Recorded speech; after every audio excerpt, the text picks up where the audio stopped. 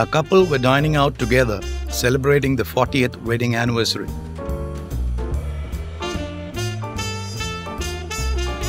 After the meal, the husband presented his wife romantically with a beautiful, very old, gold antique locket on a chain.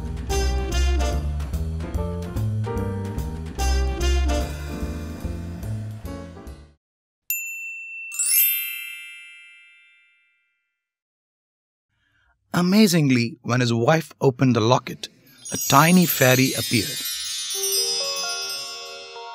Addressing the astonished couple,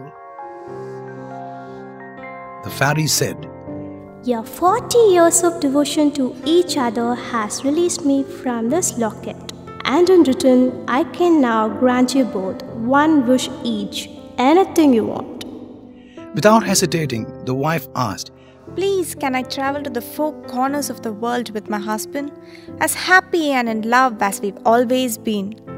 The fairy waved her wand with a flourish, and magically, there on the table were 2 first-class tickets for a round-the-world holiday. Staggered, the couple looked at each other, unable to believe their luck. "Your turn?" said the fairy.